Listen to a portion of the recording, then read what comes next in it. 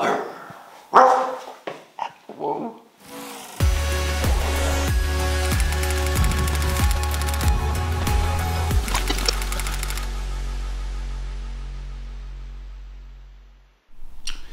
Morning guys, it's 6:30 here at Club LaSanta and we are getting ready for our morning swim. 4K is easy technical work, a bit of pull. Just getting my breakfast done and a swim set done as well at the same time. So yeah. What are you having for breakfast? So today I had wheat biscuits or something. That was just what was left at the supermarket when I came, so easy choice. And of course a solid cup of coffee. So what's most important right now is just get back into a nice rhythm of training, get some volume in for the legs to start turning up again. A day like today, of course the swim is important, but the most important session is the bike. It's a 5-hour bike ride with some steady intervals. That's by far the most challenging and also important session of the day, and that's where I want to lay all my energy.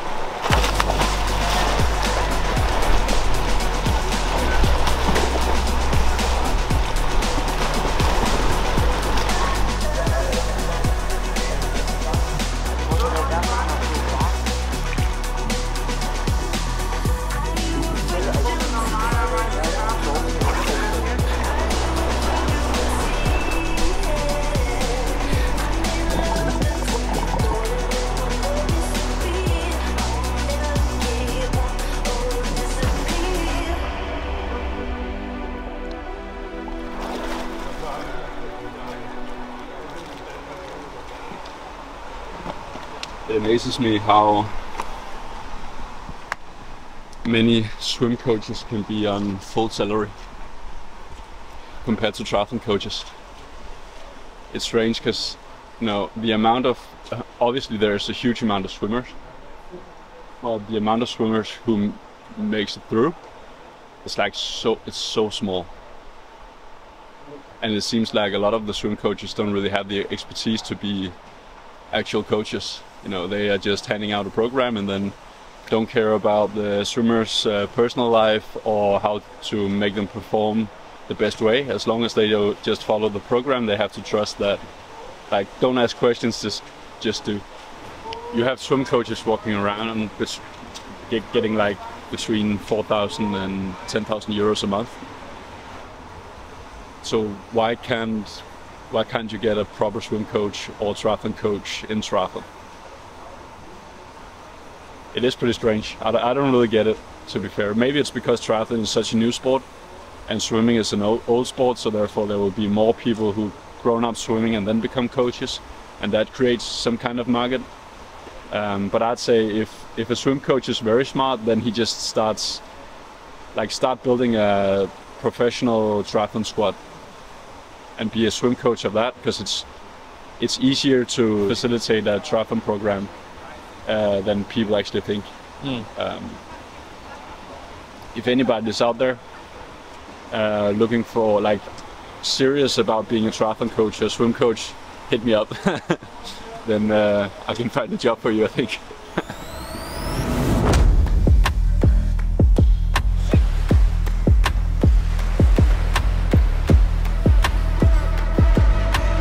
What's your go-to Club LaSanta breakfast mix? It depends a bit on the session. I really like the omelette, and then just pieces of bread underneath, some ham and some cheese on top. Pretty Danish. That's a nice one.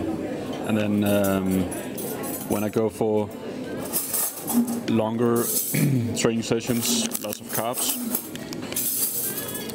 So pancakes with Nutella, rib-off Nutella, and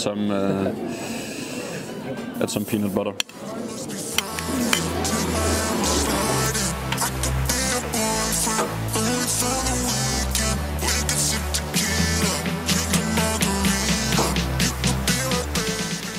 Now I have a bike ride with the guy at the Green Teamers. It's Levin's last week down here. Levin is a Green Teamer. So we're gonna go out and enjoy some sunshine. And maybe stick it to him a little bit on the hills. Some friendly competition.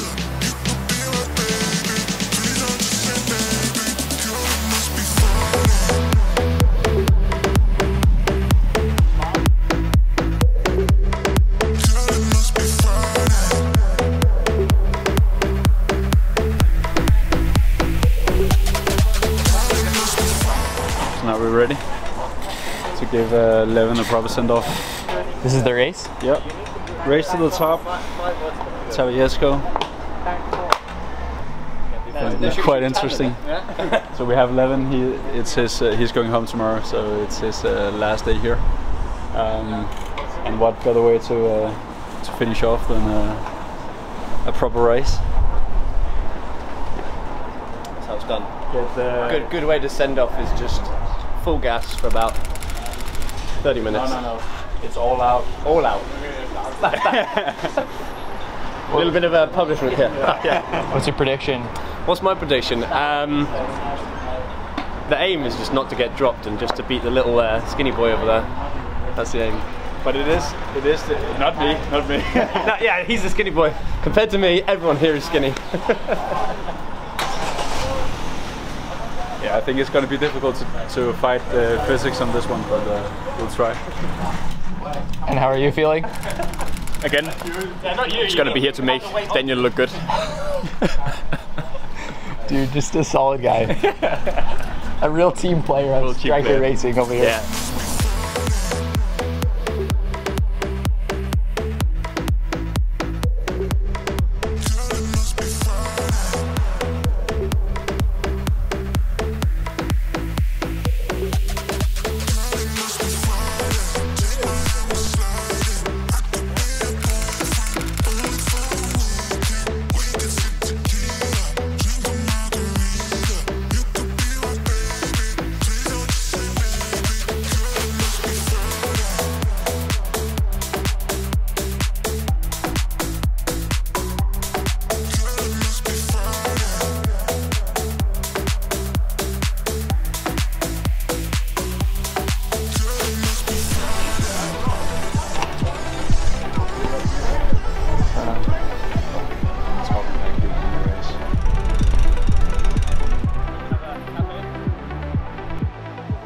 Yeah, so we went for the attack on the Haria Tabayesco climb. Tried to Carl set the tempo in the bottom, and I tried to keep in the headwind the pace up, making myself as wide as possible to let Levin get some draft, but unfortunately the big guy could not keep up with the lightweights. So yeah, he struggled a bit afterwards, but it was fun. It was yeah, it's nice, and it's stuff like that. It's just worth coming down here to have that camaraderie and the social aspect of it. It's so awesome to have those guys around, and it makes all the training a bit easier when I have time to do like sessions where it's not scheduled. Then it's way more fun to go out with those guys and have a laugh and tell some good stories. That's always good.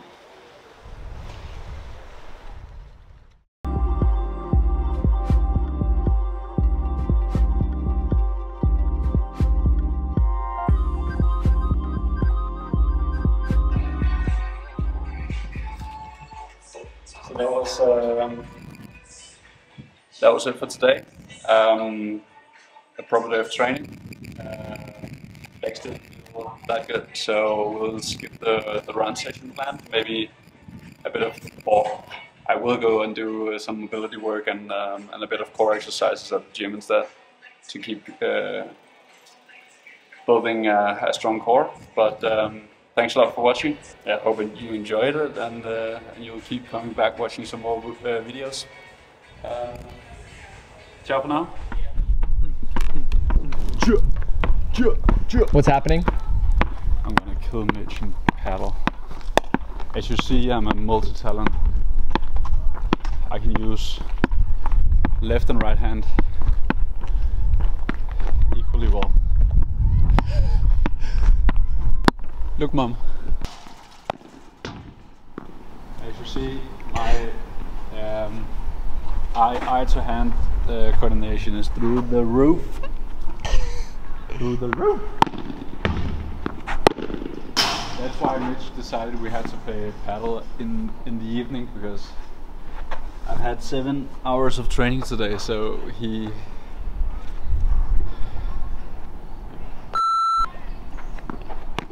Oh my!